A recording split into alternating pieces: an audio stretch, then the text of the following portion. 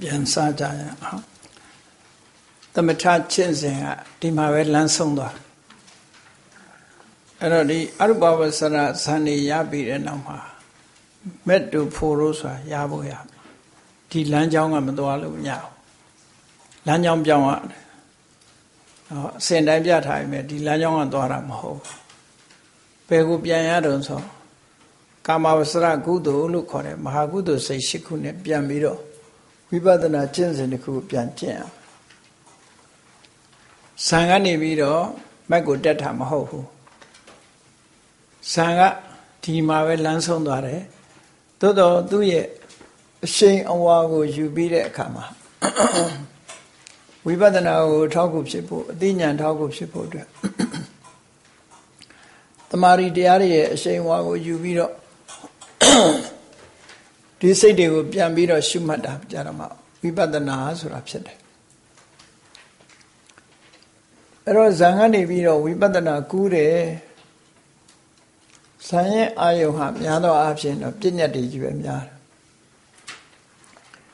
အဲ့ဒီဇံတမာရီတွေအကုန်ရပြီးတော့ဝိပဿနာကူးပြီဆိုရင်ဘယ်လိုကူးတော့ဆိုရင်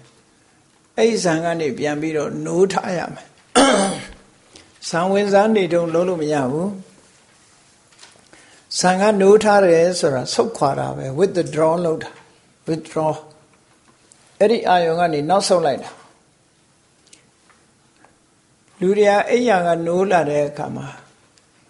အိတ်နေတော့ကအိမ်မက်မြင်မဲ့တာတွေပြန်ပြီးတော့မတွေးမိဘူးလားတွေးမိတယ်အဲ့ဒီဇံကနေပြီးတော့ withdraw လုပ်လိုက်တာနိုးထလိုက်တယ်ပေါ့ဇံအာယုံကနေပြီးတော့နိုးထလိုက်ပြီးတော့ဘက်ဆုပ်လိုက်တဲ့အခါမှာဇံဝင်စားနေတဲ့ကအတွေ့အကြုံလေးတွေပြန်ပြီးတော့တတိယအဲ့ဒီမဲ့ဇံနဲ့ပတ်သက်ပြီးဖြစ်နေတဲ့စိတ်သဘောတရားလေးတွေနာမ်တရားလေးတွေဖြစ်နေတဲ့အခြေအနေလေးတွေကိုတွေ့ရလိမ့်မယ်အဲ့ဒီအခြေအနေလေးတွေကိုအာယုံအဖြစ်သုံးချလိုက်ပဲဆိုရင်ဝိပဿနာလမ်းကြောင်းပေါ်တက်သွားတာပဲသူဒီလိုဆိုလို့လားနော်တခုခုကိုအာယုံပြုတ်လိုက်တာတခုကိုပြန်ရှုလိုက်တာဒီဆိုပါစို့နေဝတဉ္ညာနာတဉ္ညာရဏစိတ်ကတော့အလွန်သိမ်မွေ့လို့သူ့ကိုဝိပဿနာရှုလို့မရဘူးအောက်ကစိတ်တွေတော့အကုန်ရှုလို့ရတယ်ဥပမာမဲ့ပထမဇန်စိတ်ဆိုရင်ရူပဝဆရပထမဇန်စိတ်ဆိုရင်အဲ့ပထမဇန်စိတ်ထဲမှာပါဝင်သမျှတရားတွေတဲ့ကိုအသိဉာဏ်အာယုန်ထဲမှာပို့ပြီးတော့ထင်ရှားတဲ့တရားတစ်ခုကိုအာယုန်ပြုလိုက်တာပဲအာယုန်ပြုလိုက်လို့ရှိရင်ဥပမာဆိုတော့ပီတိပါတယ်ပထမဇန်ထဲမှာဝိတေဝိစာရပီတိဒုက္ခဧကဂတအဲ့ဒီပီတိကိုပီတိဆိုတာနှစ်ချိုက်တဲ့သဘောပဲပီတိဖြစ်နေတဲ့အချိန်လေးကခံစားခဲ့ရတာလေးကိုပြန်ပြီးတော့အမှတ်ရလိုက်တယ်အမှတ်ရလိုက်တဲ့အခါကျတော့အဲ့ဒီပီတိရဲ့သဘာဝလေးကိုရှုဆင်နေတာပီတိဆိုတာနှစ်ချိုက်တဲ့သဘောပဲအဲ့ဒီနေရာမှာဟိုဟာနဲ့သွားမရောနဲ့နော်ပစ္စုပန်ဆက်ဆက်ဆိုတဲ့စကားတွေနဲ့သွားမရောလေးနဲ့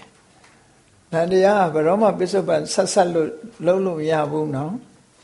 အဲ့ဒါဒီပင်လင်တဏ္ဍတိပစ္စုပန်လို့ပဲခေါ်တယ်ဒါဖြစ်စဉ်ကြီးတစ်ခုရဲ့ဟိုမဆုံးသေးတဲ့ result ရှိနေသေးတဲ့ဖြစ်စဉ်တစ်ခုတိုက်ရိုက်ကြီးအခုဖြစ်အခုသိတာမျိုးမဟုတ်ဘူးတရားကနိုးထလာတဲ့အခါပြန်ပြီးတော့ပီတိသဘောကိုပြန်ဆင်ញင်လိုက်တာတကယ်အရှိတရားတစ်ခုကိုပြန်ပြီးတော့သိတာပီတိရဲ့နှစ်ချိုက်တဲ့သဘာဝကိုပြန်ပြီးတော့ဆင်ញင်လိုက်တဲ့အခါကျတော့ဘာဖြစ်တုံးဆိုပီတိရဲ့သဘာဝလက္ခဏာကိုသိသွားတယ်သဘာဝလက္ခဏာဆိုတာသူ့ရဲ့ကိုယ်ပိုင်အမှတ်သားကိုသဘာဝလက္ခဏာလို့ခေါ်တာဘယ်တရားပဲဖြစ်ဖြစ်ကိုယ်ပိုင်အမှတ်သားလေးကိုယ်ပိုင်အမှတ်သားကိုသိတာဟာပီတိကိုသိတာပဲတူတူပဲလူကိုသိတယ်ဆိုတာတောင်မှပဲစဉ်းစားကြည့်လေလူတယောက်ကိုမှတ်ထားတယ်ဆိုတာအရာအမောင်းရင်လည်းမှတ်ချင်မှတ်မယ် hair style ကိုမှတ်ချင်လည်းမှတ်မယ်သွားတာလာတာဆိုရယ်လှုပ်ရှားမှုကိုမှတ်ချင်ပိန်နာဝါတာကိုလည်းမှတ်ချင်မှတ်မယ်ဒါတွေကဟိုဆိုင်းနေပဲမဟုတ်လားတကူလုံးကြီးမှတ်လို့ရတော့မှမဟုတ်တာဒါမို့ password ထဲမှာတောင်မှဘယ်နားမှာဘာအမှတ်ပါတယ်ဆိုတာအဲ့ဒါနဲ့မှတ်ရတာလေ အဲ့ဒီမှာပြောင်းသွားလို့ရှိရင်လူကမသိတော့ identify မလုပ်နိုင်တော့သူကမျက်မှန်တက်နေကြလူမဟုတ်ကမျက်မှန်ကတက်လာတယ် hair style ပြောင်းလာတယ်ဆိုရင်သိတော့ရုပ်တည်းခါတိုင်းဝတ်နေကြဝတ်မဟုတ်လူကအပိန်ကနေဝါလာတယ်ဝါတာပိန်သွားတယ်ဆိုရင်ရုပ်တည်းမှတ်ပြီးတော့ဒီလိုဖြစ်တာပေါ့အဲ့ဒါလိုပဲသဘာဝလက္ခဏာမှာကိုယ်ပိုင်အမှတ်သားလေးတွေရှိတယ်တရားတွေမှာကိုယ်ပိုင်မှတ်သားပီတိရဲ့ကိုယ်ပိုင်မှတ်သားဘာလို့ဆိုလို့ရှိရင်နှစ်ချိုက်ခြင်းဟာပီတိရဲ့ကိုယ်ပိုင်သဘာဝအဲ့ဒီကိုယ်ပိုင်သဘာဝသိတာဟာဘိတုကိုသိတာတော့ဆိုပီတိကိုသိတာပဲအဲ့ဒါပီတိကိုတွေ့ပြီဟုတ်ပြီတွေ့တဲ့ပီတိဟာဘာကြောင့်ဖြစ်တာတော့ဆိုတော့သူဖြစ်တာလားလို့ဆိုတဲ့အခါမှာဩပီတိဟာအာယုန်နဲ့တွေ့ပြီးတော့နှစ်ချိုက်စရာအာယုန်နဲ့တွေ့လို့နှစ်ချိုက်တဲ့ပီတိဖြစ်ရတာပါလားဆိုတော့အကြောင်းကိုလည်းသူသိလိုက်တယ်သိပြီးတဲ့အခါဒီပီတိရဲ့သဘာဝကိုဆင်ခြင်ကြည့်တာသူကအမြဲတမ်းဖြစ်ကြည့်နေတာလားပျက်စီးသွားတာမရှိဘူးလားလို့ဆင်ခြင်သုံးသပ်ကြည့်တဲ့အခါသူကဖြစ်ပြီးပြတ်သွားတာပဲဖြစ်ပြမှုအစဉ်နဲ့သွားနေတယ်ဆိုတာကိုသုံးသပ်လို့ရသွားတယ်အဲ့ဒီသုံးသပ်လို့ရတာအစစ်မြင့်လာတဲ့အခါကျတော့ပစ္စုပန်ဆက်ဆက်ခုဖြစ်ခုသိလိုက်တာကျတော့ဥရိယဗျာဉာဏ်ဖြစ်လာအဲ့ဒီဥရိယဗျာဉာဏ်ကနေပြီးတော့အပြက်လေးတွေကြီးပဲသိလာတယ်ဖြစ်တာကိုအာယုံမဆိုင်တော့ဘူးပြတ်သွားတာတွေပဲကိုယ်စိတ်ထဲမှာဉာဏ်ထဲမှာသိလာတယ်ဆိုရင်ဘယ်ငါဉာဏ်ဆိုဟောအနိစ္စလမ်းဆုံးအောင်သိသွားတယ်အဲ့ဒီနောက်ကြတော့ပြက်သေးပြက်နေတဲ့အရာဝတ္ထုကြီးတစ်ခုကကြောက်စရာကြီးပဲလို့မြင်တာဘုရားဉာဏ်လို့ခေါ်တယ်ကြောက်စရာကြီးလို့မြင်တာကြောက်တာမဟုတ်ဘူးတခြားစီနော်ကြောက်တယ်ဆိုတဲ့စိတ်ဟာဒေါသစိတ်ပဲကြောက်စရာလို့မြင်တာကြတော့အသိဉာဏ်ကြောက်စရာမကောင်းဘူးလို့ထင်နေတာကအဲ့ဒါမလိမ္မာမှုပဲအသိဉာဏ်ကင်းမဲ့မှုပဲကြည့်လေပိုးပရံဆိုတဲ့ကောင်လေးကဖျောင်းနိုင်ပြီးထွန်းထားတယ်ဒီဖျောင်းနိုင်ပြီးဟာကြောက်စရာကြီးပဲအန္တရာယ်ရှိတယ်ဒီထဲဝင်ငါလောင်မယ်ဆိုတာ तू မသိဘူးမသိလို့ရွှေတောင်လေးထင်ပြီးတော့ဝင်ကစားတော့မိကျွန်းသွားတာပေါ့ပုရုဇဉ်တရားဝါတွေကလည်းအဲ့လိုပဲလေဝင်ကစားနေကြတာဒါမို့လို့ထုတ်ခေါင်ဆရာတော်ကြီးကပါတယ်ပိုးပရံမျိုးမိကိုတိုးကိုကျိုးနဲလာသည်အဲ့ဒါကြောင့်ပြောတယ်အဲ့ဒါပိုးပရံပြောတာမဟုတ်ဘူးကိုပြောနေတယ်လို့သာအောင်ပြီးတော့ကိုလည်းအဲ့လိုမိထုတ်တယ်ဝင်တိုးနေလို့ဒုက္ခရောက်နော်မိဘုံနဲ့ဝင်တိုးနေတာပြောစရာလို့ထင်ပြီးတိုးတာသူကြောက်စရာလို့မသိဘူးဘယဉာဏ်ရောက်သွားရင်ကြောက်စရာဆိုတာသိသွားပြီဒါဉာဏ်လေးတွေတိုးလာကြောက်စရာကြီးပဲစိတ်ပြည့်ငြင်းဝေးစရာတွေ့တာစရာကောင်းတာတခုမှမရှိပါလားနေဗိဒဉာဏ်ဟောသူကအာရိနဝဉာဏ်အန္တရာယ်များလိုက်တာလို့ပြက်နေတာတွေမြင်တော့ကြောက်စရာကြီးကအန္တရာယ်တွေများတာအာရိနဝဉာဏ်အန္တရာယ်များတဲ့နေရာမှာစိတ်ဝင်စားစရာတခုမှမရှိဘူးစိတ်ပြည့်စရာကြီးပဲနေဗိဒဉာဏ်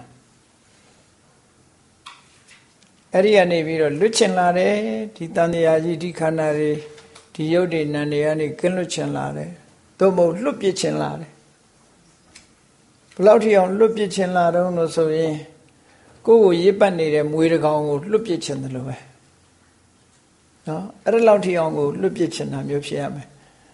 အဲ့ဒါလို့မဟုတ်ဘဲနဲ့အသုံးမတည့်လို့လွတ်ပြစ်ချင်တာမျိုးမပါဘူးဒီထဲမှာနော်မွေးတကောင်ကိုဆုပ်ကင်ပြီးထားတော့အဲ့ဒီမွေကြီးကကိုယ်ကိုက်နိုင်တာဖြစ်လို့အဲ့ဒီမွေကြီးကိုလွတ်ပြစ်ချင်တဲ့စိတ်မျိုး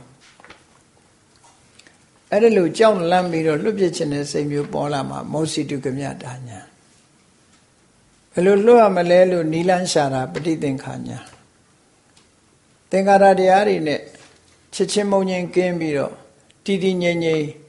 အသိဉာဏ်ကဆင်ញင်စဉ်းစားမှုတွေခုနကတော့မတည်ငြိမ်သေးဘူးလေကြောက်စရာကြီးဆိုလည်းမတည်ငြိမ်တဲ့သဘောပဲအန္တရာယ်တွေများလိုက်တာဆိုတာလည်းမတည်ငြိမ်တဲ့သဘောပဲနော်ညီဝေးစရာကြီးဆိုတာလည်းမတည်ငြိမ်တဲ့သဘောပဲ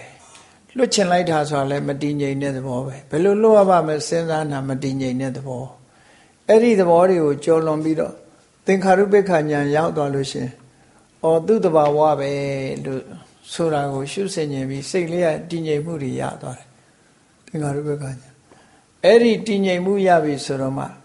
သင်္ခါရတရားတွေရဲ့အဆုံးနိဗ္ဗာန်ဆိုတာမြင်တယ်ဟောဒီ message ဆိုပေါ်မှာခုနဇာန်အနေတိုင်းမပေါ်ဘူးဒီလိုဆိုလိုတာနော်အခုအဲ့ဒီ message အကြောင်းကိုပြောဖို့အဲ့ဒီကြမှာ message ပေါ်ဟုတ်ပြီခုနမှတ်ချက်အရူပဝဆရာဝိဘက်အရူပဝဆရာကရိယာရေတွက်ပုံတူဤဒီတိုင်းပဲရေတွက်တဲ့အခါအရူပဝဆရာဇံကုသိုလ်လေးကိုရေတွက်ရင်အာကာသနိသယတနာကုသိုလ်ဝိညာဉ်နိသယတနာကုသိုလ်အာဂေ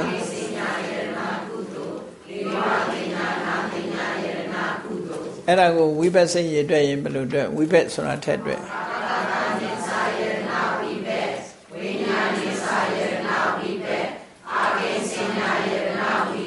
ကရိယာ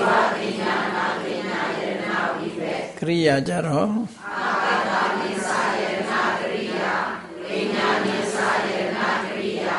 အာကေစဉ္ညာယနာကရိယာနေဝပညာနာပညာယနာကရိယာဟောကုသိုလ်က4ဝိဘက်က4ကရိယာက4 4 3 4ဟောအရူပဝဆရာစိတ်ဟာ12ခုရှိတယ်ဆိုဒီလို analyze လုပ်ထားတာသူကနော်ခွဲခြားဝေဖန်ပြီးတော့ပြထားတာအဲ့တော့သဘောလေးကအာကာသနိသရဏကုသိုလ်ဆိုတာလူပြေမှာဖြစ်တယ်လူပြေမှာဖြစ်နိုင်တယ်တခြားဘုံတွေမှာလည်းဖြစ်တယ်လူပြေမှာတင်ဖြစ်တာမဟုတ်ဘူးနတ်ဖြစ်လို့အာထုတ်ရင်လည်းနတ်ဘုံမှာဖြစ်မယ်အရူပဘုံတွေမှာရူပဝဆရဘုံတွေကဗြဟ္မာတွေအာထုတ်လို့ရှင်တယ်ရူပဝဆရပြေမှာလည်းဖြစ်တယ်ဒါကြောင့်မို့အဖြစ်များဆိုတာကိုသာပြောတာနော်အဲ့ဒီဖြစ်ပြီးတော့အဲ့ဒီကုသိုလ်ကဒီဘဝသေဆုံးသွားလို့အကျိုးပေးပြီဆိုရင်အာဂတနိသရဏကုသိုလ်သည်အာဂတနိသရဏဝိဘက်ကိုသာအကျိုးပေးတယ်တခြားတွေအကျိုးပေးလို့မရဘူး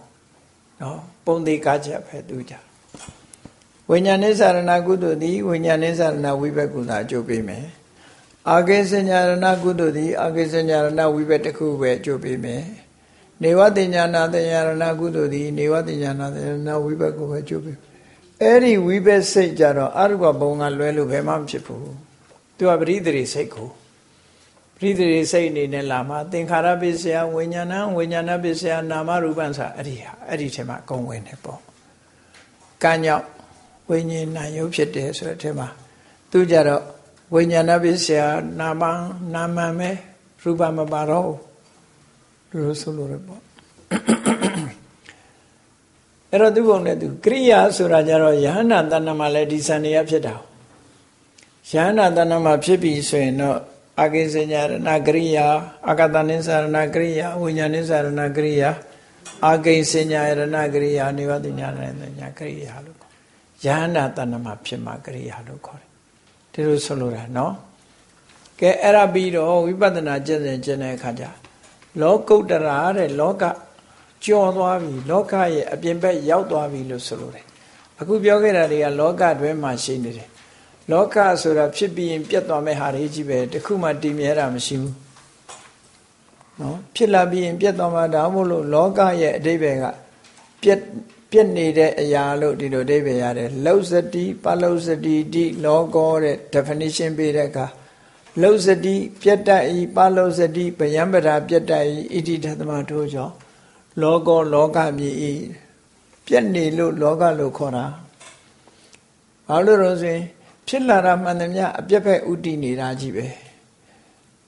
နော်ဘယ်ဟာပဲဖြစ်ဖြစ်အချိန်ပိုင်းပဲကွာတယ်အချိန်ပိုင်းပဲကွာတယ်ဖြစ်လာတာမှန်သမျှဒီအပြက်ဖက်ကိုဥတည်နေတယ်အမြဲတမ်းအဲ့ဒါဟာလောကပဲအပြက်ဖက်ကိုဥတည်နေတာမှန်သမျှလောကပဲအဲ့ဒီလောကရဲ့ဟိုဘက်ရောက်သွားပြီလောကုတ္တရလောကဥတ္တရလောကကိုကြော်တက်သွားတယ်သို့မဟုတ်လောကအပြစ်မဲ့ရောက်သွားတယ်သို့မဟုတ်လောကရဲ့မြတ်တယ်ဆိုတဲ့အဓိပ္ပာယ်ကြီးပေါ့နော်အဲ့တော့လောကုတ္တရာကုသိုလ်စိတ်၄ခုတဲ့သောတပတ္တိမေသောတပတ္တိမေကသဂရဂာမိမေကအနာဂါဒီနေရာလေးမှာမေခဆိုတဲ့စကားလုံးလေးအဓိပ္ပာယ်ကိုအရင်ပြောပြမေခဆိုတဲ့စကားလုံးလေးကမဂ္ဂင်၈ပါးကိုနဲ့မဂ္ဂင်၈ပါးအစုကိုခေါ်တာတခုတည်းကိုခေါ်တာမဟုတ်ဘူးသမ္မာဒိဋ္ဌိသမ္မာသင်္ကပ္ပသမ္မာဝါစာသမ္မာကမ္မတသမ္မာအာစီဝသမ္မာဝါယာမသမ္မာတတိသမ္မာသမာဓိလို့ခေါ်တယ်ဒီ၈ခုနဲ့ဖွဲ့စည်းထားတာကိုမဂ္ဂလို့ခေါ်တာ တခုတည်းကိုမခေါ်ဘူးအဲ့ဒီရှစ်ခုအစုအဝေးကိုမက်ကလို့ခေါ်တယ်အဲ့ဒီရှစ်ခုဟာနိဗ္ဗာန်မက္ကတိဂဝေတတိတိမေကောဆိုတာနိဗ္ဗာန်ကိုရှာပေးတာဒီရှစ်ခုကရှာပေးလိမ့်မယ်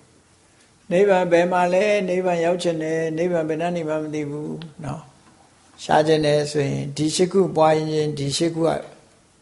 ရှာပေးသွားမှာဒါမို့နိဗ္ဗာန်ကိုရှာဖွေရသောကြောင့်မက္ခလို့ခေါ်တယ်နောက်တစ်ခုက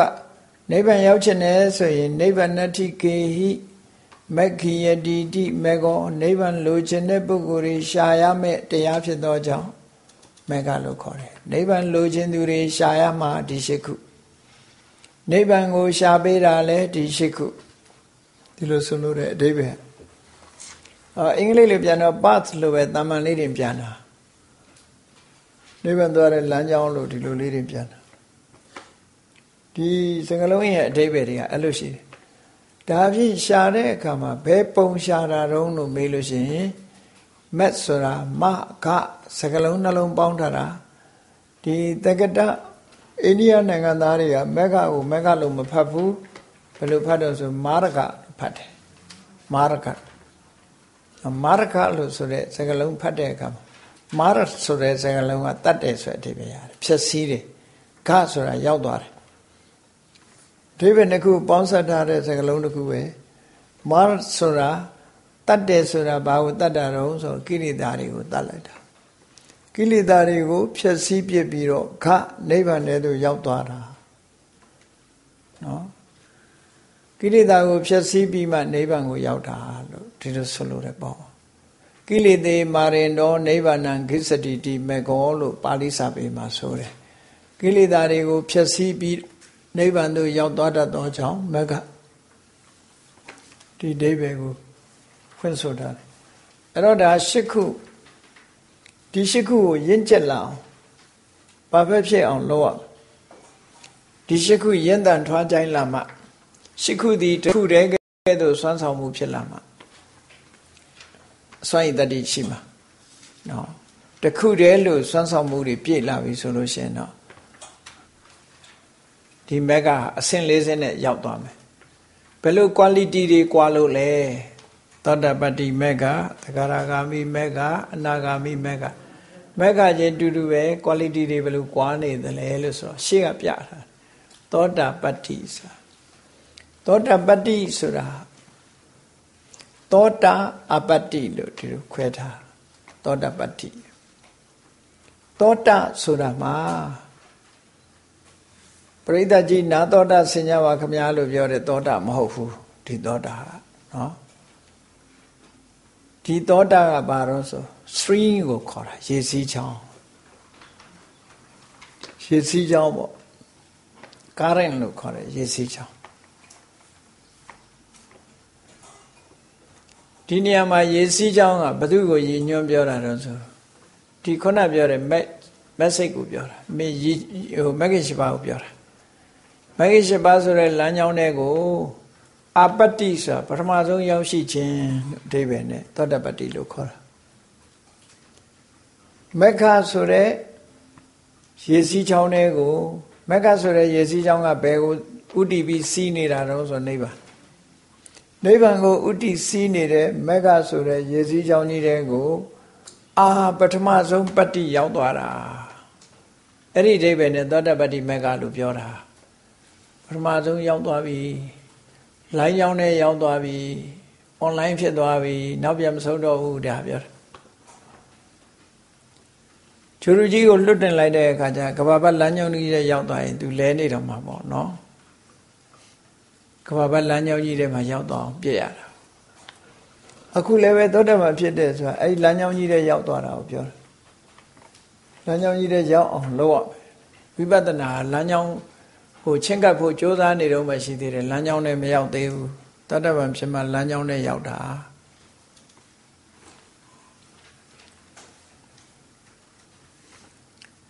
ဒါဖြင့်ဒါသောတာပတ္တိရဲ့အဓိပ္ပာယ်နားလည်ပြီနော်သောတာဆိုတာမဂ္ဂင်၈ပါးဆိုတဲ့ရေစည်းကြောင်းနိဗ္ဗာန်သွားတဲ့ရေစည်းကြောင်းတွေကိုဆိုတာပထမဆုံး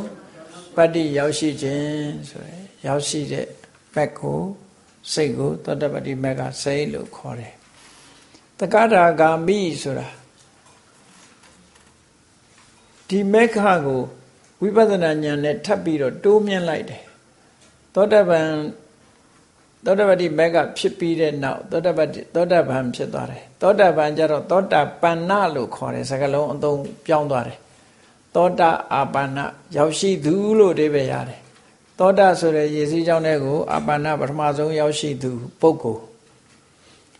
အဲ့ဒီပုဂ္ဂိုလ်သောတာပန္နလို့ခေါ်တယ်သောတပတ္တိဆိုတာဒီမဂ္ဂကိုဖလားတို့ပြောတာအဲ့ဒီမှာမဂ္ဂဖြစ်ရင်ဖလားကိုချက်ချင်းရတယ်မဆိုင်ရဘူးသူကအကာလိကောဆိုတဲ့ဂုဏ်တော်အဲ့ဒါကိုပြောတာချက်ချင်းကျိုးပေးတာကျန်တာတွေကချက်ချင်းကျိုးမပေးဘူးမြေဥသီးကတော့ချက်ချင်းကျိုးပေးတယ်အခုစားသွားတယ်အဲချက်ချင်းကျိုးပေးတယ်ခေါ်တာတရားစစ်မိကျိုးလဲခုကင်ခုတတ်လိုက်မယ်အဲ့ဒါနော်ချက်ချင်းကျိုးပေးတာသောတပတ္တိမဂ္ဂဆိုတဲ့စိတ်ကလည်းချက်ချင်းကျိုးပေးလိုက်တာဖလားချက်ချင်းရောက်သွားတယ်အဲ့ဒါကိုမသိတဲ့အခါကျဘာပြောလို့ဆိုမက်တော်ကြပြီးပြီဖိုကြဖို့ဆိုင်းနေသေးတယ်မက်က3နှစ်လောက်ကကြာတာအခုဖိုးမကြသေးလို့ဘယ်တော့မှလည်းကြာမှာမဟုတ်နော်ဘယ်တော့မှလည်းကြာမှာမဟုတ်ဟောမက်နဲ့ဖိုးကြမှာသူကရှိတယ်ထင်းနေလို့နဲ့တူရတယ်ကြာအဲ့လိုပြောတာတွေရှိတယ်သောတပတ္တိမက်တော်ကြပြီးပြီဖိုးကြဖို့ရလို့စောင့်နေသေးတာသောတပတ္တိမက်ဖြစ်တာနဲ့ဖိုစိတ်ကတောက်လျှောက်ထုတ်လို့တာနော်မဆိုင်ရအောင်ဟုတ်ပြီဒါကုသိုလ်စိတ်ရည်တွက်လို့ဒါရင်ရည်တွက်ပြတာအဲ့ဒီမှာတက္ကဒါဂာမိဆိုတာကိုတက္ကဆိုတာတကိန်ကလာတာအာဂာမိကတစ်ချိန်ဝိပဿနာဉာဏ်နဲ့တိုးမြင့်ပြီးတော့ကျင့်လိုက်တဲ့အခါဒီဒုတိယစိတ်ရောက်သွားလို့ရှိရင်တဲ့ကာမဘုံတို့လူဘုံတို့တစ်ချိန်ပဲပရိသေရီနေတော့မယ်လူဘဝနဲ့နည်းနည်းအဆက်ဖြတ်ချင်လာပြီပေါ့နော်ကာမဂုဏ်အာယုန်နေနဲ့အဆက်ဖြတ်လာတော့အဆင့်ကမြင့်သွားပြီဆိုတော့ဒီတဲ့အေးချမ်းတဲ့ဘုံဟိုသူရောက်တော့ဒါကြောင့်မို့တစ်ချိန်သာလာတဲ့ပုဂ္ဂိုလ်ရဲ့ကာမဘုံကိုတစ်ချိန်သာပြန်လာတဲ့ပုဂ္ဂိုလ်ရဲ့မက်လို့ဒီလိုအဓိပ္ပာယ်ရတယ်တက္ကရာဂါမိဆိုတာတစ်ချိန်သာပြန်လာသူပြန်လာတာဆိုတာအလဲလာတာပြောတာမဟုတ်ဘူးလူဘဝမွေးဖွားတာကိုပြောတာနော်လူဘဝမှာတစ်ချိန်သာမွေးဖွားမြည်သူကာမဘုံမှာတစ်ချိန်သာမွေးဖွားတော်မြည်သူတစ်ချိန်ဆိုတာလည်းပဲမွေးကိုမွေးရမယ်လို့ဒီလိုပြောတာမဟုတ်ဘူး chance ရှိတာကိုပြောတာသူမွေးခြင်းမှာမွေးတော့မှာနော်အဲ့ဒါလို့ယူရမှာမွေးခြင်းမှာမွေးမယ်လေမွေးဖို့မျိုးစေ့တစ်ချိန်ကြံသေးတယ်လို့ဆိုလိုတယ်လောက်ချင်မှလောက်ဖို့အဲ့ဒီပုဂ္ဂိုလ်ရဲ့ message ဟာဝိပဿနာဉာဏ်နဲ့တိုးမြင့်တော့သဂရကံဖြစ်သွားတယ်သောတာပန်နဲ့သဂရကံဘာထူးလို့ဆိုရင်သောတာပန်ကလောဘ10ကြိမ်ဖြစ်ရင်သဂရကံဖြစ်ရင်2ကြိမ်လောက်ဖြစ်တော့တယ်သောတာပန်ကဒေါသ10ကြိမ်ဖြစ်ရင်သဂရကံကျတော့2ကြိမ်လောက်ဖြစ်တော့တယ်ဖြစ်တဲ့အခါမှာလဲသောတာပန်ကလည်းသိသိသာသာဖြစ်တယ်သဂရကံကျတော့မသိမသာဖြစ်တယ်ဟောဆိုလိုတာကအရှိန်လဲရော့သွားတယ်အကျိန်လဲရော့သွားတယ်နော်အကျိန်ရော့တယ်အရှိန်ရော့တယ်နှစ်ခုရော့တယ်ဖြစ်ကျိန်လဲနည်းသွားတယ်ဖြစ်တဲ့အရှိန်အဝါလဲရော့သွားတယ်လို့ဆိုလိုတယ်တော့သူရဲ့စွမ်းရည်တတိယအဲ့ဒါဟောနောက်တစ်ခါအနာဂါမိဆိုတာနာအာဂါမိအာဂါမိဆိုတာလူပြေမှာလာတာကိုအာဂါမိလို့ခေါ်တယ်ပရိသေရေနေလာတာကိုပြောတာလူသားအဖြစ်လူဘဝကိုပြန်လာမဲ့ပုဂ္ဂိုလ်ကအာဂါမိအနာဂါမိဆိုတာ non returner ဘယ်တော့မှမလာတော့ဘူးဆိုတာ chance ကိုမရှိတော့ဒီပုဂ္ဂိုလ်လူပြေကိုဘယ်တော့မှပြန်မလာတဲ့ပုဂ္ဂိုလ်ပြန်မလာဘူးဆိုတာဘုရားဘူးမလာတာတို့တရားနာမလာတာတို့ဒီလိုဟာတွေပြောတာမဟုတ်ဘူးအနာဂံတွေဟာဒီဘုရားလောင်းလေးတောထက်တော့ဇာသင်္ကန်းလာကတ်တယ်ဆိုတာအနာဂံကြီးပဲလေသွားပြီးတော့စောရကတက်နေတော့အနာဂံဆိုပြီးဘာလို့လာတာတော့မလာနဲ့အဲ့လိုစောရကတက်တာကောကာလိကရှိတယ်သူကကောကာလိကဆိုတာရှင်သာရိပုတ္တရာတို့ရှင်မောဂလန်တို့ပြစ်မှားပြီးတော့ဇေရောအကြောင်းဘက်မှာလဲပြီးဒီကိုယ်လုံးအနာကြီးတွေဖြစ်ပြီးယောဂဆွဲနေတဲ့ပုဂ္ဂိုလ်သူဆရာကဗြဟ္မာကြီးဖြစ်နေတာအနာကဗြဟ္မာကြီး သူတပည့်ဆိုတော့တန်ရောစင်နဲ့လာပြီးတော့ပြောတာမင်းမလုံနဲ့မင်းမှားနေတယ်စိတ်ကိုကြည်စေလိုက်စိတ်ကိုသာရိပုတ္တရာတို့မောဂလန်တို့မပြစ်မှားနဲ့မင်းစိတ်ဟာဒေါသစိတ်တွေနွမ်းနေတယ်အထင်လွဲနေတယ်စိတ်ကိုပြင်လိုက်လို့ဆိုတာမရဘူးသူမျက်လုံးဖွင့်ကြည့်ဘူးလုံးဒီမင်းစေဟာတုတုဆိုတဲ့ပြမကြီးအေးတေတုံးကမြတ်စွာဘုရားအနာဂံလို့ဟောပါတယ်ဘာဟုတ်လားတော့ဘုရားလူပြေမလာတော့ဘူးလို့အနာဂံလို့ပြောထားတာဘာဟုတ်လားတော့ကိုယ့်အပြစ်ကိုပြန်ကြည့်တယ်သူများလာတရားဟောမနေနဲ့အဲ့လောက်ဆိုးတဲ့လူကလည်းနော်အဲ့လိုပြန်ပြောတာသူများကိုလာပြီးတော့မြင်မနေနဲ့ကိုယ့်ကိုလည်းပြန်ကြည့်အောင်နဲ့အနာဂံမလာရဘူးဘာလို့လာတော့အဲ့လိုတွေရှိတယ်နော်စားတဲ့ကိုပါတာနော်အဲ့ဒါရှိစရာတကားမဟုတ်ဘူးတကယ်စားတဲ့ပါအဲ့လိုတွေးတဲ့ပုဂ္ဂိုလ်ရှိသေးတယ်ကောကလိကယဟန်ဆိုတာအဲ့တော့အနာဂါမိဆိုတာလူပြေကိုဘယ်တော့မှလူဘဝကိုပြန်မလာဘူးလူပြေတွေမဟုတ်ဘူးလေကာမဘုံဘယ်တော့မှပြန်မလာဘူးနတ်ပြေ6ထပ်အပါဝင်ကာမဘုံကိုဘယ်တော့မှပြန်ပြီးတော့မမွေးဖွားတော့တဲ့ပုဂ္ဂိုလ်ကိုအနာဂါမိပုဂ္ဂိုလ်ခေါ်တယ်သူကြတော့ကာမရာဂလို့ဆိုတဲ့မျက်စိကမြင်ရတဲ့အစင်းနားကြားတဲ့အသံစတဲ့ဒီsensual pleasure တွေနဲ့ပတ်သက်ပြီးတော့သူတွေ့တာမှုလုံးဝမရှိတော့ဒါတွေနဲ့လုံးဝကင်းသွားပြီဒေါသဆိုတာလည်းသူကလုံးဝမရှိတော့နော်ဒီအဆင့်ရောက်တိုင်းဝိပဿနာတိုးမြင့်ပြီးကျင့်တော့အနာဂံဖြစ်သွားတယ်အဲ့ဒီအနာဂံဖြစ်ပြီဆိုတဲ့အခါယဟန္တာကြတဲ့အခါကျတော့အရဟန္တာလို့ဆိုတော့အလုံးပြီးစုံသွားပြီဂုံကြီးတွေအလုံးရသွားပြီကိရိတာတွေအလုံးကင်းစင်သွားပြီတန်တရားဝတ်ထဲမှာလုံးဝလွတ်ကင်းတဲ့အနေထားရောက်သွားပြီဒါကြောင့်မို့ပူဇော်တိုက်တဲ့ပုဂ္ဂိုလ်ဖြစ်လို့အရဟန္တာလို့ခေါ်တာဒါကြတော့အဲ့ဒီအရဟန္တာပုဂ္ဂိုလ်အဖြစ်ကိုရောက်စေတဲ့မက်ကိုအရဟတမဲလို့ဒီလိုခေါ်လိုက်တာအရဟတဆိုတာဒီပဲအရဟကဟိုရင်းကြနေတယ်ဟာကြနော်ဟာလေးတော့ထည့်ထားလိုက်အရဟတမေကဆိုလေအရဟတအဲ့တော့မဲလေးပါအဆင့်ဆင့် quality တဖြည်းဖြည်းချင်းတိုးမြင့်သွားတယ်သဘောကိလေသာတွေကိုပယ်ရတာတခါတည်းနဲ့မရဘူးဆင်ញင်းပယ်သွားတယ်ဘယ်လိုတစ်ခုပြီးတစ်ခုတက်တုံဆိုဝိပဿနာနဲ့ပဲတက်တယ်လို့ဒီလိုမှတ်တာတတ္တဗံဖြစ်ပြီးရင်လည်းဝိပဿနာကျင့်တဂရဂံဖြစ်ပြီးရင်လည်းဝိပဿနာကျင့်အနာဂံဖြစ်ပြီးရင်လည်းဝိပဿနာကျင့်အဲ့တော့ဒီသောတပန်တဂရဂံအနာဂံနေတောင်းဒီအဆင့်ဆိုတာမြင့်အောင်လုပ်ရတယ်လို့ပဲတော့အဘိဓမ္မာသင်္นานလေးတစ်ချိန်တက်ပြီးရင်တတ်တယ်လို့မအောင်မေ့လိမ့်နဲ့အောင်ထပ်ပြီးတော့ကျင့်ထပ်ပြီးတော့ကြည့်နော်မရဘူးထပ်ပြီးတော့ကြည့်ထပ်ပြီးတော့လေးလာငါ30အောင်ပြီးပြီဆိုပြီးတော့ပြီးနေတယ်လို့မအောင်မေ့လိမ့်နဲ့နော်30ကတော့30တော့ပြီးသွားတာပေါ့လေပညာပြီးတာမဟုတ်ဘူး30ပဲပြီးတာနော်certificate ပဲရတာပဲအဲ့တော့ပြီးတာမဟုတ်ဘူးတော့အမြဲတမ်းရှင်းတဲ့ရှင်းအောင်နားလဲတဲ့လဲအောင်ကြိုးစားနေရမှာဒါတွေကအဆင့်တွေအများကြီးရှိသေးတယ်ဟုတ်ပြီဖို့စိတ်၄ပါးကိုရေတွက်ရတဲ့သောတပတ္တိဖလားစသည်ရေတွက်ပါတဲ့ကဲအဲ့ဒါလေးကိုဆိုကြည့်လိုက်သောတပတ္တိဟိုမက်စိတ်၄ပါးကိုဘယ်လိုရေတွက်မလဲ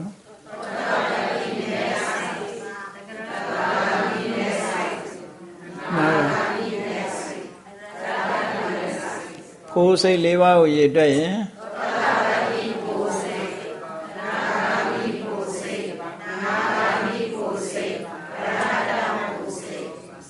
ဘောင်းတော့လောကုတ္တရာစိတ်၈ပါးကုသိုလ်နဲ့အကျိုးပဲအကြောင်းနဲ့အကျိုးနှစ်ခုတွဲပြထားတာဒီအကြောင်းကဘဝကိုထုတ်လုပ်တဲ့အကြောင်းမဟုတ်ဘူးเนาะချက်ချင်းထုတ်လုပ်တဲ့သောတပတ္တိဖလားမက္ခသည်သောတပတ္တိဖို့ဆိုတဲ့အကျိုးကိုချက်ချင်းပေးတယ်သူ့ကိုလည်းကံလို့ပဲခေါ်တယ်เนาะကံထဲမှာပါတယ်သို့တော့ကံလို့ပြောပြီးမဲ့လို့ဘဝကိုထူထောင်တဲ့ကံမျိုးမဟုတ်ဘူးကံထဲမှာသူတို့ကိုလည်းကံလို့ပဲခေါ်တယ်เนาะဟိုအဖြူမဲခွဲတဲ့ထဲမှာအဖြူလည်းမဟုတ်အမဲလည်းမဟုတ်တဲ့ကံမျိုးလို့ဒီလိုပြောတာသူကတခြားကံတွေကိုဖျက်ဆီးပစ်တယ်သူကနော်ဘဝကိုအကျိုးပေးမဲ့ကံတွေကိုဖျက်ဆီးပစ်လိုက်တယ် ဘဝကိုအကျိုးမပေးတဲ့ကံမျိုးချက်ချင်းဖလားဆိုတဲ့အကျိုးကိုချက်ချင်းထုတ်တဲ့ကံမျိုးဒီကံကမ္မပစ္စယောဆိုတဲ့မှာသူပါတယ်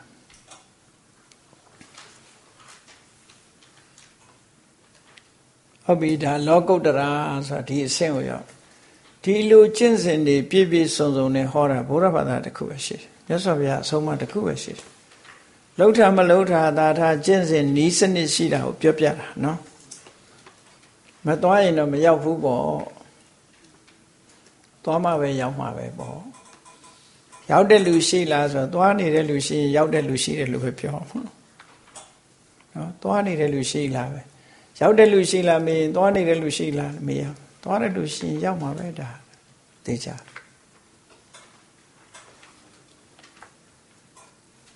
ကဲဒါတွေကစိတ်89ပြီးသွားရောဒီမှာအကျက်တရား20ဖြစ်ပုံလေးကိုပြောပြမယ်ရုပ်လောကုတ္တရာစိတ်40ဖြစ်ပုံလေးကိုပြောပြခုနတုန်းကရူပဝဆရဇံမှာ5ခုပြထားတယ်မဟုတ်လားပထမဇံဒုတိယဇံတတိယဇံသရုဋ္ဌဇံပစ္စမဇံအဲ5ခုပြောထားတဲ့အခါကျတော့သောတပတ္တိမက်စိတ်တစ်ခုကိုဇံ5ပါးနဲ့မြောက်တော့ဘယ်လောက်ဖြစ်တယ်5ခုဖြစ်တယ်သဂရဂါမိမက်စိတ်ကိုဇံ5ပါးနဲ့ဆိုရင်5ခုဖြစ်တယ်အနာဂါမိမေက5ခုရတ္တမေက5ခုဆိုတော့မက်စိတ်30ဖြစ်သွားတနည်းအားဖြင့်မေ4ပါးကိုဇံ5ပါးနဲ့မြောက်တယ်ဟော20ဖြစ်တယ်ဖိုးစိတ်လည်းထို့တူပဲဖိုးစိတ်တစ်ခုတစ်ခုက5ခုစီ5ခုစီဖြစ်တယ်ဇံနဲ့သွားတဲ့အခါကျတော့နော်ဖိုး4ပါးကိုဖိုးစိတ်4ပါးကိုဇံ5မျိုးနဲ့မြောက်တဲ့အခါ20ပဲဖြစ်တယ်အဲ့ဒီနီးနဲ့လောကုတ္တရာစိတ်ကို20လို့ပြော40လို့ပြောတာနော်လွယ်လွယ်လေးပါဒါအခက်မြောက်ပွားပြတဲ့နီးစနစ်တွေကိုပြောဒါမို့အချင်းအကျယ်ဖြစ်တယ်ဆိုတာဒီအိဗယ်နဲ့ပြောအဲ့တော့စိတ်89အကျက်တရား21ကိုအကျမ်းမြင့်အကုန်လုံးကုသိုလ်စိတ်တွေအကုန်သိသွားပြီအရေးကြီးတာတွေကျမ်းနေသေးတယ်ဘယ်သူတွေတော့ဆိုအကုသိုလ်စိတ်တွေဒါတွေကအရေးကြီးတဲ့ဟာတွေကျမ်းနေသေးတယ်နော်အဲ့ဒါတွေရေတွက်ပြပုံကိုကြည့်အကုသိုလ်စိတ်ရေတွက်ပုံနဲ့ဟိုတော့ကလုံးစိတ်10ခုလို့သာသိခဲ့တယ်နော်10ခုလို့ပဲပြောခဲ့တယ်ဟိုဇေယျကြီးတုန်းကလေအဲ့ဒီ10ခုကဘယ်လို10ခုဖြစ်တာတော့ဆိုတာကြည့်ဝေဒနာနှစ်ယောဂနှစ်သင်္ခါရနှစ်မာကုသိုလ်စိတ်10ခုတွက်တာနဲ့တူတူပဲအဲ့ဒီပုံစံပဲဝေဒနာ2ပါးကိုတီးယောဂ2ပါးနဲ့မြောင်း4ခုအဲ့ဒီ4ကိုတခါနှစ်နဲ့ထပ်မြောင်း10ခုဒါကိုကြည့်ပြီးတော့ကဲဆိုကြည့်လိုက်မယ်သောမနတသာကတ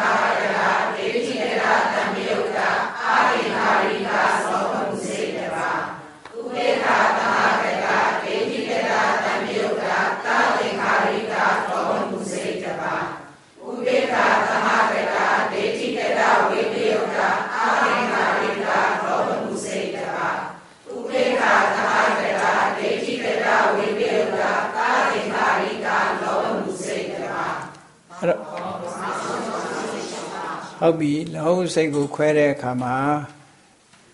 နောက်တစ်ခုပြောပြမှာတော့လောဘဖြစ်တဲ့အခါမှာမှားယွင်းတဲ့အမြင်တစ်ခုကိုအခြေခံတဲ့လောဘလည်းရှိတယ်အခြေမခံတဲ့လောဘလည်းရှိတယ်မှားယွင်းတဲ့တစ်ခုကိုအခြေခံထားလို့ရှိရင်ဒေတိကတသံယုတ်တလို့ခေါ်တယ်မှားယွင်းမှုကိုအခြေမခံတာဆိုလို့ရှိရင်ဝိပယုတ်တလို့ခေါ်တယ်နော်မှားယွင်းမှုကိုအခြေခံတယ်မခံဘူးဆိုတာလောကမှာ view တွေကအများကြီးပဲ view တွေကအများကြီးနော်ဒီဘာသာတရားတွေကလည်းအများကြီးရှိတယ်အများကြီးရှိတဲ့အခါကျတော့ကိုယ်ယုံကြည်ရာအယူဆတစ်ခုဟာမမှန်ကန်တဲ့အယူဆတစ်ခုဆိုလို့ရှိရင်အမှားလို့ခေါ်တာပဲမမှန်ဘူးဆိုတာ သူ့တဘာဝအတိုင်းကသူရှိနေတယ်အစစ်နဲ့ကွာဝေးသွားရင်မမှန်ဘူးလို့ပဲပြောရတယ်ဘာဘာသာဖြစ်လို့မမှန်ဘူးလို့ပြောတာမဟုတ်ဘူးသူ့ရဲ့အယူဆတစ်ခုဟာဥပမာဆိုတော့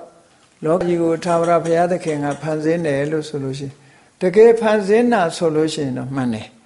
တကယ်ဖန်ဆင်းတာမဟုတ်ဘဲနဲ့ဖန်ဆင်းတယ်လို့ထင်နေရင်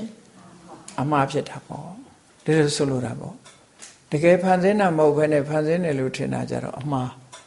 တကယ်ဖန်ဆင်းတာမဟုတ်ဘူးဖန်ဆင်းတာကတခု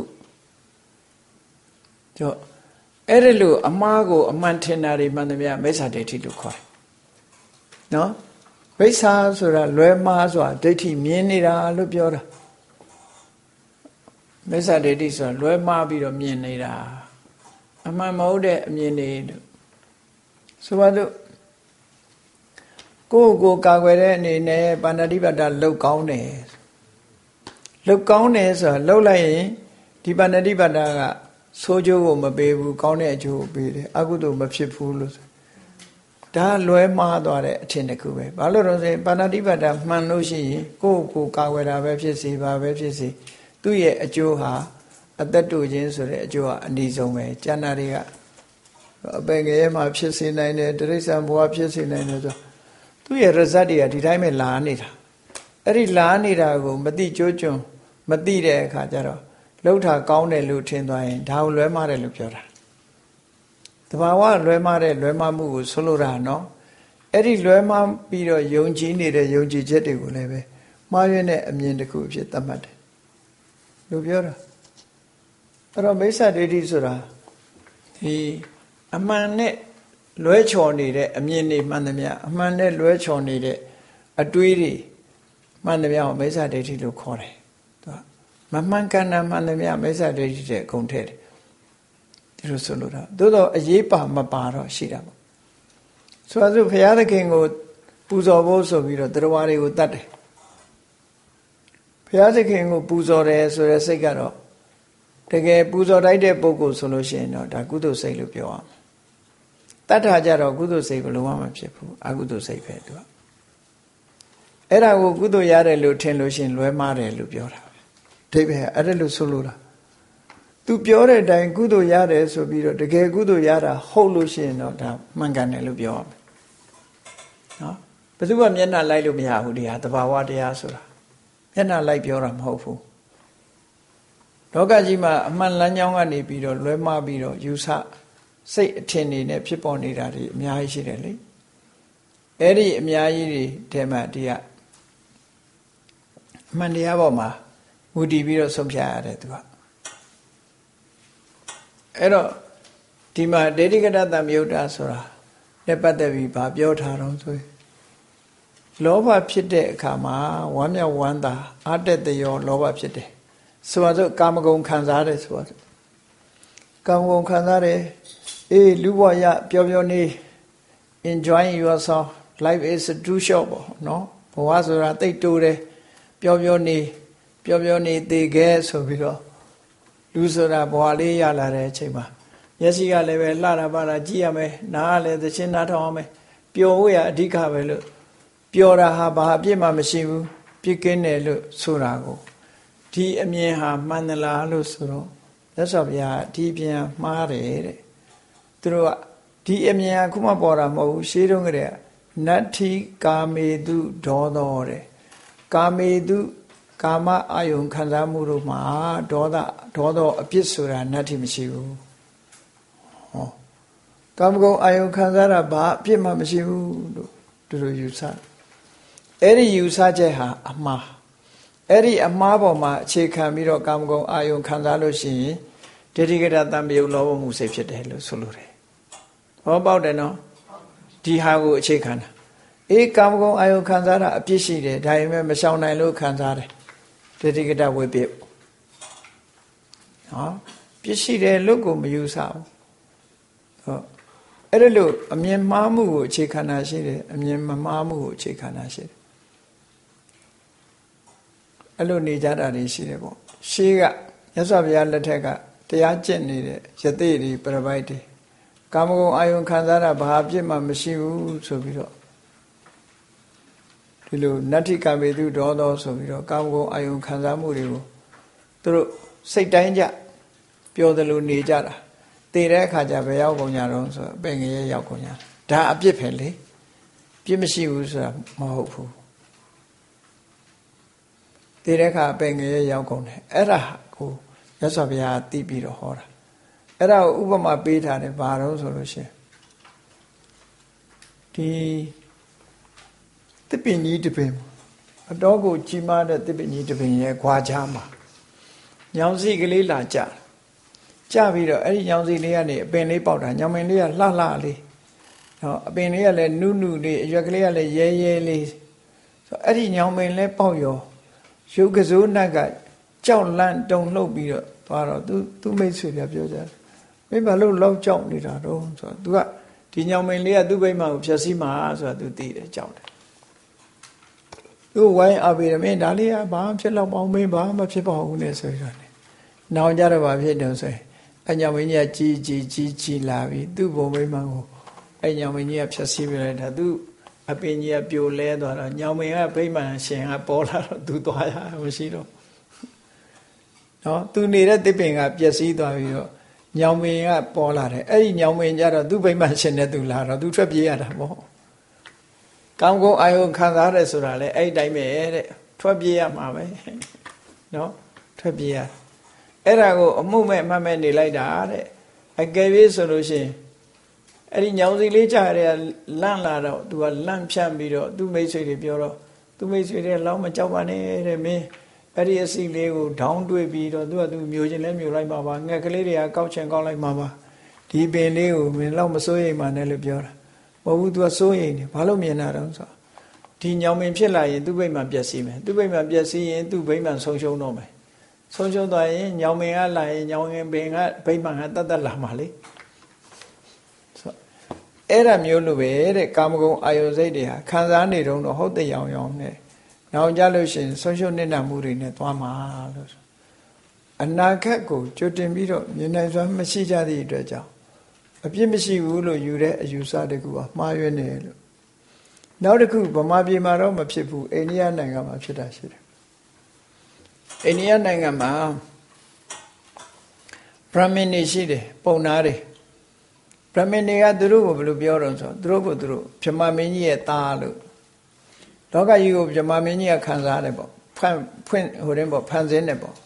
ဖန်ဆင်းထားတော့သူတို့အဖေကဖန်ဆင်းတာမှန်တယ်များသူတို့ပိုင်တယ်ပေါ့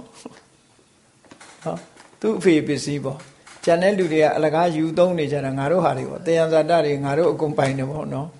သူကလောကကြီးတစ်ခုလုံးငါတို့ပိုင်တယ်ဘာလို့ဆိုငါတို့အဖေဖန်ဆင်းတာဆိုပြီးသူကအဲ့တော့ဈေးဆိုင်တွေဘာတွေလမ်းမှာတွေ့တယ်သူတို့ပိုင်တယ်လို့ယုံကြည်ချက်ဒီတိုင်းရှိသည့်အတွက်ကြောင့်ဘယ်သူမှမပြောဘူးသူတို့ကြိုက်တာတွေ့ယူချသွားကြတာအဲ့ဒီအဒိဏဒါနဒါမိစ္ဆာဝါဒကိုအခြေခံတဲ့အဒိဏဒါနလို့ခေါ်တယ်သူမပိုင်တာကိုပိုင်တယ်လို့ထင်ပြီးတော့ယူတာတဲ့နော်မရှိဘူးမထင်တဲ့လောကကြီးကတော်တော်ထူးဆန်းတယ်နော်ဘုန်းကြီးတို့အိန္ဒိယသွားတော့ကအဲ့ဒီမှာ BHU ကနေ BHU ဆိုတဲ့တက္ကသိုလ်ကြီးပေါ့ဒီပါရဏသီ Hindu University ပေါ့ BHU ဆိုတာအဲ့ဒီကနေပြန်လာတော့သုံးမိန်းကားလေးစီးပြန်လာဘုန်းကြီးတစ်ပါးနဲ့လမ်းကြတော့ကလားချောင်းသား2ယောက်တက်လာပြီးတော့သူတို့စီးပြီးတော်လေးသူတို့ဆင်းမဲ့နေရာရောက်တဲ့အခါကျလမ်းကျော်တင်တော့အဲ့ဒီပုံမှာလိုက်လာလမ်းကြတော့ဆင်းသွားတော့ပတ်စံမပေးဘူးမပေးတော့အဲ့ဒီတက္ကစီဒရိုင်ဘာပတ်စံလိုက်တောင်းတော့မျက်စောင်းလေးတစ်ချက်ပဲထိုးတော့ဟိုကောင်ဆက်မတောင်းရဘူးမေးကြည့်တော့ဘာလို့ဆိုဟိုကောင်ကြီးကဇမ်းမြင့်နေဒီကောင်ကဇမ်းနေအိန္ဒိယမှာအဲ့ဒီပြဿနာအများတန်းရှိတယ်တော့ဇမ်းမြင့်ဇမ်းနေဆိုတာရှိတယ်ဇမ်းနေနေကအများတန်းအနှိမ်ခံရတယ်သူတို့ဘာမှလည်းလုပ်လို့မရဘူးသူတို့ရိုက်နေနေလေပလိတ်ကဒီတိုင်းကြည့်နေမှာဇမ်းမြင့်ကဇမ်းနေရိုက်နေလို့ကတော့သူမှဝင်ကူမှာပေါ့အဲ့လိုလူတွေအများကြီးရှိတယ်အိန္ဒိယမှာအဲ့ဒါဆက်နဲ့ခွဲခြားပြီးဆက်ဆံနေရတယ်အဲ့ဒါတော့ကိုယ်တွေ့ခဲ့တာပဲတော့ပတ်စံမေးဘူးနိုင်ကျင့်ပြီးတော့စိတ်သွားတာပဲတောင်းရဘူးဒီလူကငယ်ကြောက်တောင်းရင်ပြဿနာပဲတက်မှာပဲပတ်စံတော့ရမဟုတ်လက်သီးပဲရရှ ရှားမှာတော့လက်သီးပဲရမှာသူအဲ့ဒီလိုဖြစ်တာအဲ့ဒီလိုဇက်ကိုအခြေခံပြီးတော့ပါဏာတိပါဒကျူးလွန်တာလေဟောတဲ့ကိုအရိဏဒါနကျူးလွန်အဲ့ဒါကိုဒိဋ္ဌိကတတံပြုတ်လောမှုစိတ်လို့ပြောတာအိန္ဒိယနိုင်ငံမှာဗမာပြည်မှာလည်းရှိမှာပေါ့ပြဿနာမှားရတဲ့အမြင်တစ်ခုအခြေခံပြီးတော့လောဘဖြစ်လို့ရှင်တော့ဒိဋ္ဌိကတတံပြုတ်ပဲပေါ့ဒီလိုဆိုလို့တယ်ပေါ့နော်အဲ့တော့မာကုသိုလ်စိတ်နဲ့ခတ်ဆင်နေမှာပဲမှားရနာကိုအခြေခံတာရှိတယ်မှားရနာကိုအခြေခံမရှိအခြေမခံတာရှိတယ်အဲ့ဒီနှစ်ခုအခြေမခံဒီလိုပဲဆိုလို့တယ်ပေါ့အဲ့ဒီလောဘဟာဒိဋ္ဌိနဲ့တွဲတာရှိတယ်မတွဲတာရှိတယ်ပေါ့ဒီလိုဆိုလိုတာပေါ့အဲ့ဒါနဲ့ခွဲလိုက်တာနော်လောဟုစိတ်ရှိခုဖြစ်သွားရောမြောက်ပွားတာနောက်တစ်ခုကြည့်လိုက်ဒေါသမှုစိတ်နှစ်ခုကြတော့ဝေဒနာကြတော့တစ်ခုတည်းရှိတယ်ဒေါမနတဝေဒနာခံမြင်တဲ့ခံစားမှုနော်ခံရခဲ့တဲ့ခံစားမှုနဲ့ယောဂဆိုတာပဋိက္ခတံပယုတ်တာပဋိက္ခဆိုတာဒေါသကိုပဲခေါ်တယ်လို့မှတ်ဒေါသရဲ့စကလုံးတစ်လုံးဟာပဋိက္ခသူကစိတ်ထဲမှာထိခိုက်တယ်တစ်ဖက်သားကိုလည်းထိခိုက်တယ်ပဋိက္ခဆိုတာထိခိုက်တာပြင်းပြင်းထန်ထန်ဖြစ်တာဒေါမနတသာဂတပဋိက္ခတံပယုတ်တာအသင်္ခါရိကစိတ်တစ်ခုဒေါမနတသာဂတပဋိက္ခတံပယုတ်တာသသင်္ခါရိကသူကြတော့ဒေါသကဟုံးတိုင်းဖြစ်ရင်အသင်္ခါရိကနော်တဖြည်းဖြည်းတွေးနဲ့ဒေါသထွက်လာလို့ရှိရင်သသင်္ခါရိကပေါ့အဲ့လိုပဲမှတ်ပြီးတော့ဒေါသတောင်ဖြည်းဖြည်းမှထွက်တာရှိသေးတယ်နော်ဖြည်းဖြည်းမှထွက်တာရှိသေးတယ်ဒါဒေါသမှုစိတ်နှစ်ခုကဝေဒနာတော့တူတူပဲဒေါမနတနဲ့ပဋိက္ခဟာနှစ်ခုဘယ်တော့ဖြစ်ဒေါသနဲ့ဒီဝဏ္ဏိပွဲခံစားချက်နှစ်ခုတွေဟာမကျေနပ်တဲ့ခံစားမှုဆိုတဲ့ဒီခံစားမှုနဲ့ဒီဒေါသဟာအများအားရှင်တွဲနေတယ်ဆိုတာကိုပြလို့ဒီဟာနှစ်ခုထည့်ထားတာတဲ့ကဲဒေါသမှုစိတ်နှစ်ခုကိုရေတွက်ကြည့်ပါဦး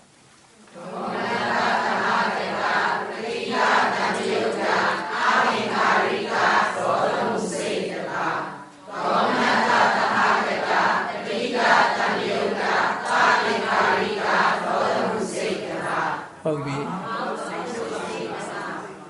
ဒီဝေဒနာအပြင်ကွဲပြားမှုမရှိဘူးယောဂအပြင်လည်းကွဲပြားမှုမရှိဘူးသင်္ခါရနှမျိုးအရာဒေါသမှုစိတ်ကိုနှမျိုးခွဲတယ်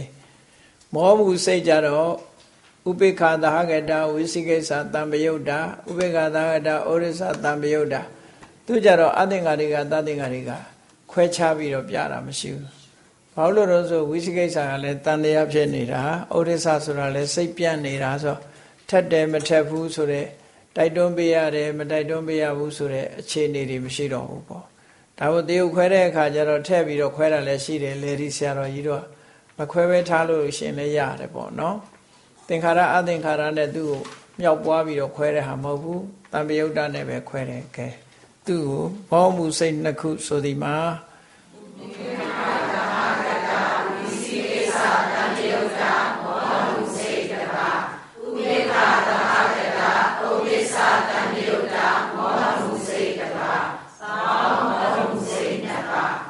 အကုသိုလ်စိတ်အလုံးပေါင်းလိုက်ရင်12ခုဖြစ်သွားရောနော်ခြေခံခြင်းမတူတာကိုပြောတာလောဘကိုခြေခံတာဒေါသကိုခြေခံတာမောဟကိုခြေခံတာဒီနှစ်ခုခြေခံ3ခုနဲ့သွားလိုက်တာအဲ့ဒါပြီးတော့ဝိဘက်စိတ်တွေကိုရည်တွက်ပြမယ်ဟောဒီရှေ့ကဇရာအတိုင်းပဲနော်ဇာတိဗေဒဇရာနဲ့ကိုက်ပြီးတော့ရှေ့နောက်ဆင်ထားတာအဲ့တော့ဝိဘက်စိတ်ဆိုတာကုသိုလ်အကုသိုလ်တို့ရဲ့အကျိုးတွေကိုရည်တွက်တဲ့အခါမှာအကုသိုလ်ရဲ့အကျိုးကနည်းလို့သူ့ကိုအရင်ရည်တွက်လိုက်တာအကုသလဝိပါကစိတ်9ခုတဲ့အဲ့ဒီ9ခုကိုရည်တွက်တဲ့အခါမှာသူကနေတယဆိုတဲ့မိယာရှုတော်ကရည်တွက်တာရှိတယ်ကိစ္စဆိုတဲ့ဆောင်ရွက်မှုကိစ္စခေါ်တာရှိတယ်စိတ်ကိုနာမည်ပေးတဲ့အခါမှာမိယာနဲ့နာမည်ပေးတာရှိတယ်နော်မိယာကိုကြည့်ပြီးနာမည်ပေးတာရှိတယ်သူဆောင်ရွက်တဲ့ကိစ္စကိုကြည့်ပြီးတော့နာမည်ပေးတာရှိအနုဘုဆိုလို့ရှိရင်သူလည်းစိတ်ကိုလည်းစိတ်လူတော်နာမည်ပေးထားရတာမဟုတ်လားနာမည်ပေးထားမှခွဲလို့ရတာပေါ့စိတ်ကိုလည်းပဲနာမည်ပေးထားရတယ်အဲ့နာမည်ပေးတာဟာမိယာကိုကြည့်ပြီးတော့နာမည်ပေးတာရှိတယ်ဆောင်ရွက်မှုကိစ္စကိုကြည့်ပြီးတော့နာမည်ပေးတာရှိတယ်လို့အဲ့ဒီနှစ်ခုနဲ့ခွဲလိုက်တာသူကြတော့ခံစားချက်ဝေဒနာကတော့ဒီမှာဥပိ္ပခာဒုက္ခ ဒီနှစ်ခုပဲနော်ဒီနှစ်ခုအဲ့တော့ကြည့်မယ်ဆိုရင်နေတယဆိုတာမိယာဆိုဒီမှာစက္ခုဝိညာဏလို့ဆိုရယ်ဒီစိတ်ကလေးဟာဝိညာဏကတော့အတူတူပဲနောက်ကစိတ်ပဲအဲ့ဒီစိတ်လေးဟာမျက်စိကနေပေါက်ဖွာလာတဲ့စိတ်သောတာဝိညာဏဆိုတာဝိညာဏကဒီဝိညာဏလေးကနားကနေပေါက်ဖွာလာတာခန္ဓာဝိညာဏကနှာခေါင်းကနေပေါက်ဖွာလာတာဇီဝဝိညာဏကလျှာကနေပေါက်ဖွာလာတာကာယဝိညာဏကကိုယ်ကာယပေါက်ဖွာလာအဲ့တော့စက္ခုသောတာကာဏဇီဝကာယဆိုတာဘာသူပြောတာတုံးဆိုပတာရယုတ်တွေကိုပြောတာဒါအလွယ်ပြောလိုက်တာနော်ဒီအဘိဓမ္မာသဘောအရပြောမယ်ဆိုရင်စက္ခုပတာရကိုမှီ၍ဖြစ်သောစိတ်စက္ခုဝိညာဉ်စိတ်သောတာပတာရကိုမှီ၍ဖြစ်သောစိတ်သောတာဝိညာဉ်စိတ်ကာဏပတာရကိုမှီ၍ဖြစ်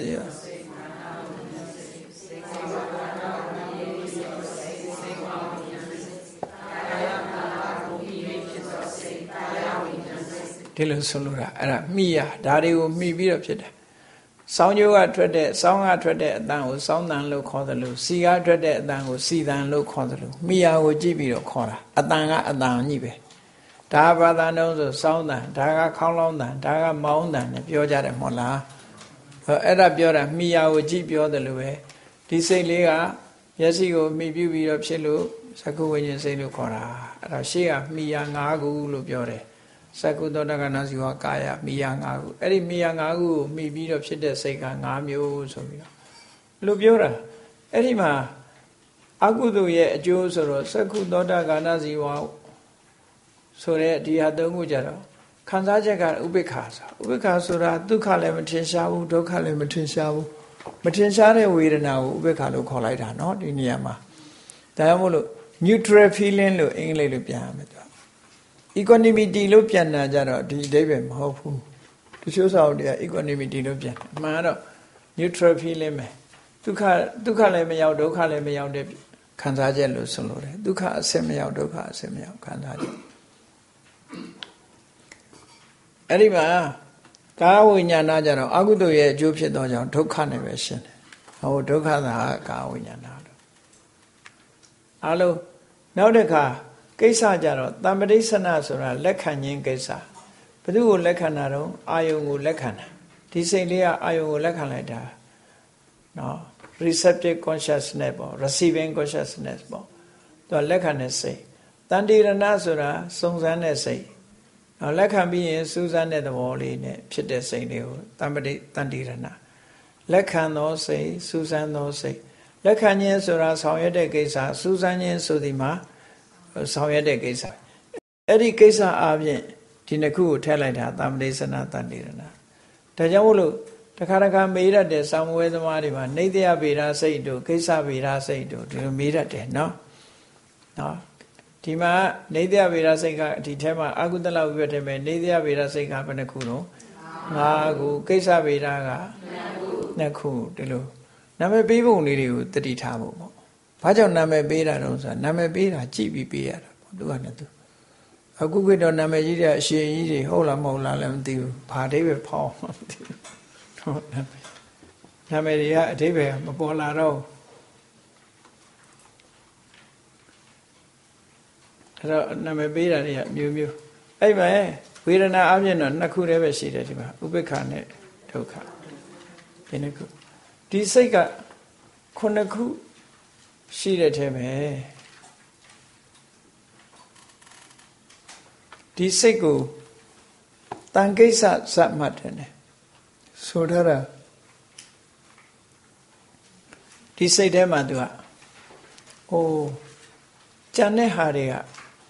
မပြင်းထန်ပေမဲ့ဒုက္ခသဟကိုကာဝိညာဉ်ဆိုတာအလွန်ပြင်းထန်တယ်အဲ့တော့ဒီစိတ်ကိုပြားရည်80တွင်ပြားရည်60တွင်တန်ပူရည်တစ်စက်ထည့်လိုက်တဲ့ကဲ့သို့ဖြစ်သောစိတ်ဆိုတာဒီစိတ်ကိုပြောတာကျန်တာတွေကဥပိ္ပခာဆိုတော့တက်တာတယ်မဟုတ်လားပြားရည်နဲ့လားတရံတူတယ်ပေါ့ပြားရည်60နဲ့လားတရံတူတယ်အဲ့ဒီပြားရည်လေးတစ်စက်လေးကိုရှားပေါ်တင်လိုက်နောက်ထပ်အဲ့ဒီတန်ပူရည်လေးနည်းနည်းလေးနောက်တစ်ခုထပ်ထည့်လိုက်မယ်ဆိုရင်အဲ့ဒီရှားအရသာခံနိုင်ပါမလား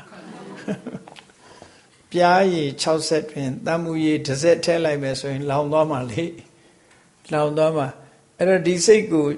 မေခွန်းထုတ်တဲ့အခါမှာ တန်ဘူးရေပြားရည်60တွင်တန်ဘူးရည်10ထဲလိုက်တဲ့ကဲ့သို့ဖြစ်သောစိတ်ဆိုတာရှင်းတော့တခါမေးဘူးတယ်မေးခွန်းနေတယ်မှာ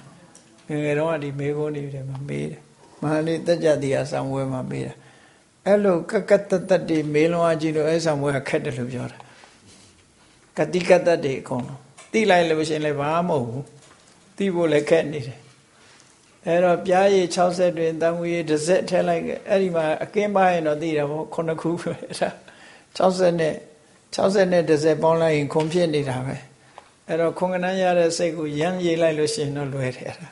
အမှတ်ရတော့မှာဇံဝဲအောင်တော့မှာပဲအဲ့ချိုင်းနော်ငယ်တုန်းကဘုန်းကြီးတို့လည်းအဲ့လိုအောင်းလာခဲ့တာရှိတယ်ရမ်းရေးလိုက်ရင်အောင်းတာရမ်းတယ်ဆိုတွေးရတယ်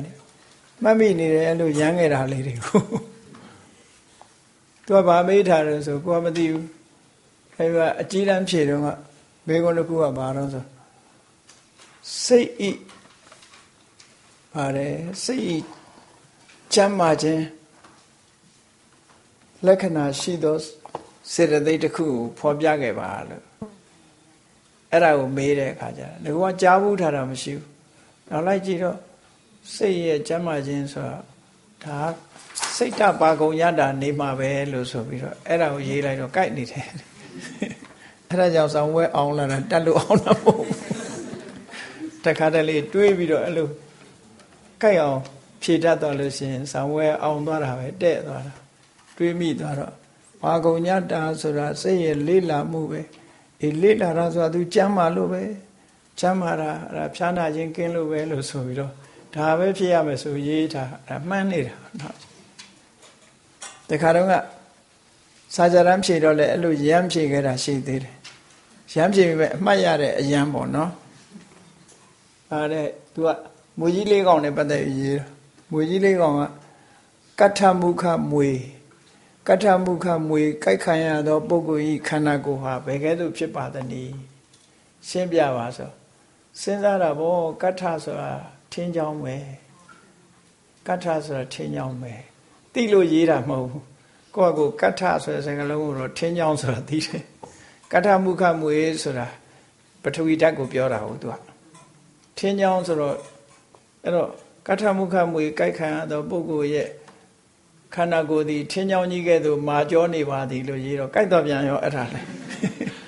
ပထဝီဓာတ်ပြက်သွားတဲ့ပုဂ္ဂိုလ်ရဲ့ခန္ဓာကိုယ်ကဘာဖြစ်လို့ဆိုဒီကုလုံးတောင်တင်မာကျောသွားတယ်ဆိုတော့